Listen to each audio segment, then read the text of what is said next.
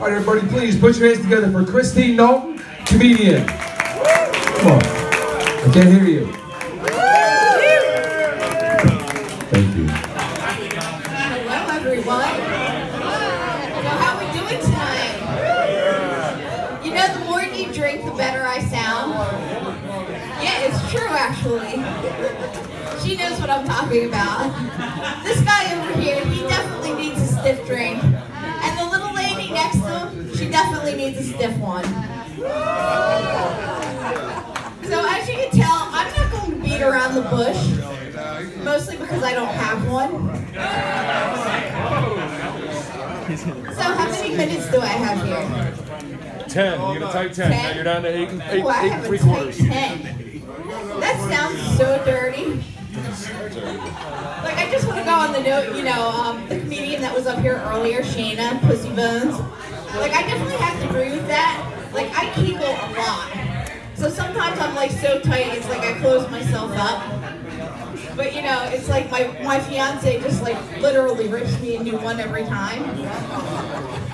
But so I realized a lot of times when I walk into the room, I forgot what I walked in there for. And did you know, if you walk into a room with a person at the same time, and you both forget what you went in there for, it cancels it out, and you never remember what you walked in there for? Okay, so it's like 2020. So how many of you have New Year's resolutions?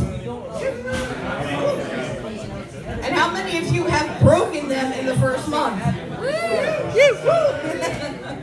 I hear you on that one. I mean, I make a plan to make no New Year's resolutions, so I can't lose on that bet.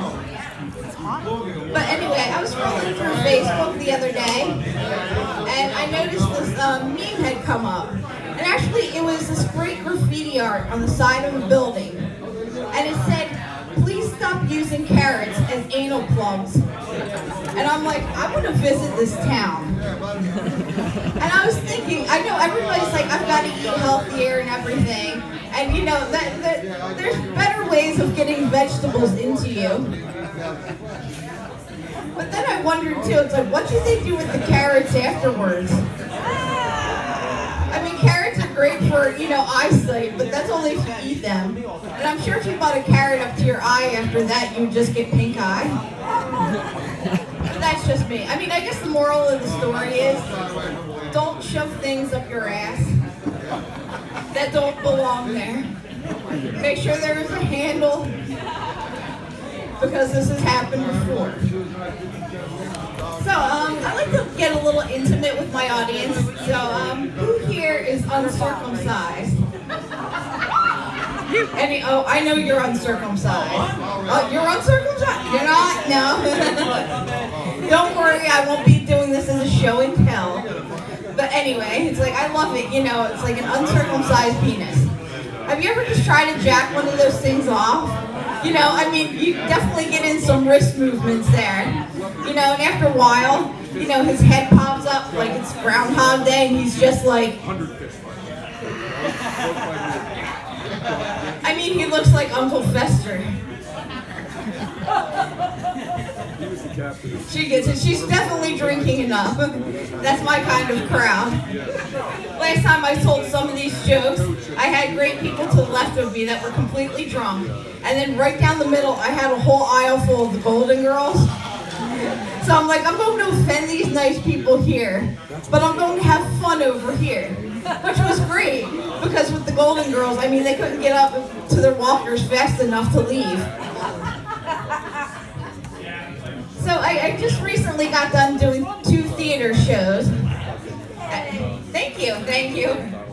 One was over at Dante Hall, which was the Laramie Project, which was with Unity's Theater Troupe, which now I'm going to plug them. Every Tuesday from 6:30 p.m. to 8:30 p.m. at Dante Hall, they have a free improv workshop, and it's amazing. So if you ever just wanted to come and try something new and just get down with it, that'd be great. There's like crap falling, it's great. So I have some ghosts behind me, which is like really cool. But yes, improv is great. So I did one of my shows there, and it was great. Because during one of the shows, I got to second base with the director. It was right on stage, and I'm like, you know, yeah. Have you seen these guys lately? I was like, I can't wear low cut blouses at home because I won't get anything done. I just keep looking down. I'm like, damn, these are hot. So I end up, you know, binge watching something on Netflix, and I end up masturbating all day. So have you ever done that? I mean, if you binge watch a 13-hour show, you know, that's a great record there. Although I do like to call myself a marathon masturbator. I can go for 6 hours or 6 days. I was going to make the comment when he said like a tight 10, and I'm like, ooh, a tight 10. I was like, I could definitely masturbate in 10 minutes. I mean, it would be a rush job, but it would definitely work. You know, so I don't know, are there any female squirters in the audience? Anybody? No, just me? So some Monday, everybody knows Monday's like the hardest. You have to get up for work and everything. But my girlfriend is amazing. She's in Virginia right now. This poor guy over here is laughing so hard he can't even enjoy his beer. That's what I love. So anyways, like my girlfriend's out in Virginia, and you know she sexted me like early in the morning. Like, and we ended up like masturbating till noon. And I was like, that was a lovely way to start a Monday. Now, I know whenever we get together, we always have to go to a hotel room because we're both squirters. So we just add on to the stains that are already in the hotel rooms. So, anyway, it's like getting down and dirty. As you can tell, like, I'm a really kinky person. If that hasn't shown yet. You know, I've got a few favorite kinks, you know. I really love being spanked. Being spanked is the best. I mean, who loves being spanked? A couple people in the crowd. You must have grown up in the 80s like I did. Where getting in trouble got you spanked, and then the rest of your life is like, ooh, do it harder, daddy. Yes. But I like a variety of ways of being spanked.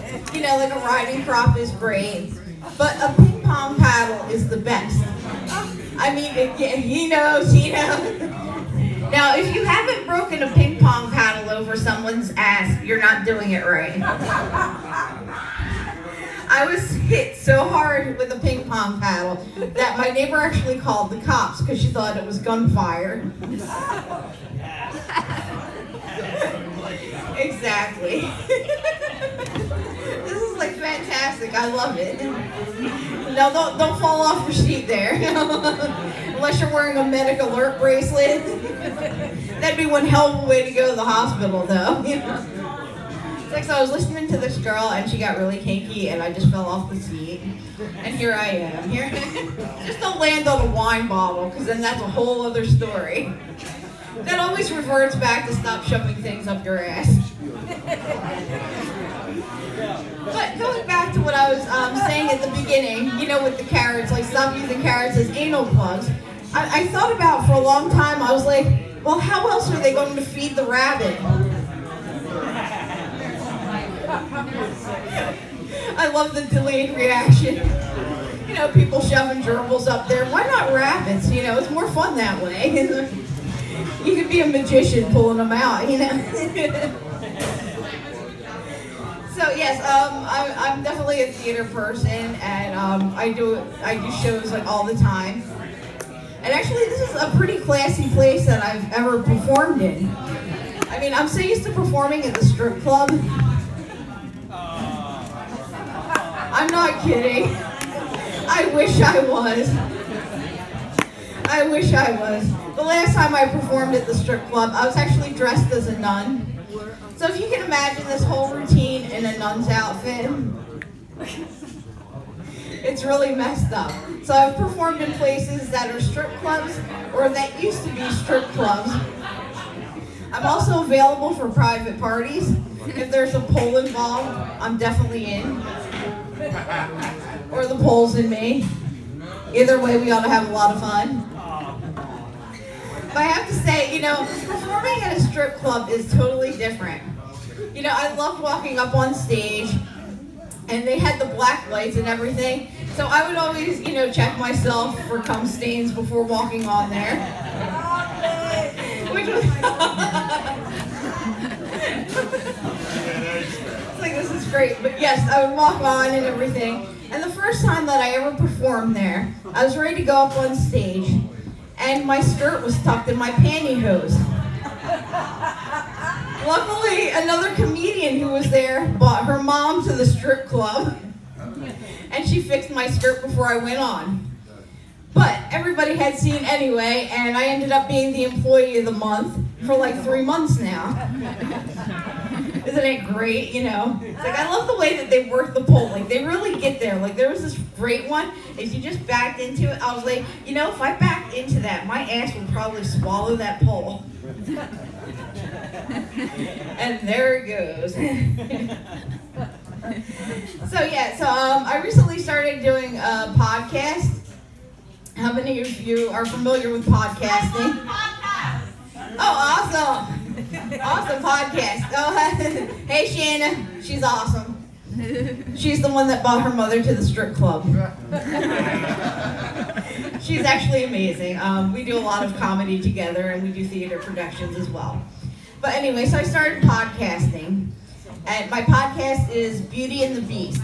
So if you go to beautyandthebeastshow.com, you'll be able to listen to us. It's me and my friend Mark, who's an ex-comedian. He stopped being a comedian because comedians stopped being funny. And I thought I would like prove him wrong. But he's come out to like all my shows and supporting me. And he's great with that. So we're doing these podcasts, and it kind of turned into a confession type thing. Like where I talked about my first foursome. Yes. How many of you have had foursomes? Like 4 people at the same time. Not 4 individuals, but 4. Yeah, he knows. This guy right here, he definitely knows. Yeah, 4 fingers at a time. See me after the show, sir. We have to talk more. But so, yes, I went on talking about my first foursome, which incidentally happened at a Renaissance fair.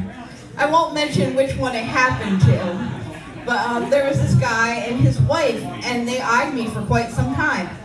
So we would spend the days together. He would escort me around the Shire. I would go shopping with his wife. And then one time at finale, this is like where everybody sits down and there's music. There's like a whole Day's End theme going on. And so we start doing things. And he's under my hoop skirt. I'm on top of him. His wife had this dragon that sat right between her boobs. And when she pulled it out on the other side, there was a dick on that thing. So she starts masturbating. And then her and I start kissing. My friend Katie starts coming over. And she's like, what the hell are you two doing? Because it's definitely obvious. So we're out in public doing this. So I pulled her onto my lap so it wouldn't look, you know, so obvious what we were doing. And at the same time, my hand slipped down her skirt. So now we have a foursome going on, and like it just got crazy. And yes, if you ever go to a Renaissance fair, yes, these are things that actually happen. So I told that story in this podcast, and my friend Brian listened to it. And Brian only knows me through cosplaying. I don't know if you guys know what cosplaying is. Anybody? Any nerds in here? Okay, there we go. It's pretty much when you put on a costume and you just have fun. So he's listening to it, and I was like, so what did you think? And he's like, oh my God, my virgin ears. And I was like, how did you not know about this? But anyway, we were talking about things earlier, and somebody commented on what a nice necklace that I have. It's this nice bird. Yes, it's a swallow. I wear a swallow around my neck because I don't. But let me leave you with this one thing. Do you know why I do stand-up comedy? Why? Because when I did it laying down, they called it prostitution. Thank you, and have a great night. I'm Kristine Knowlton. Put your hands together for Kristine. I have no idea they had dildos with dragons on them.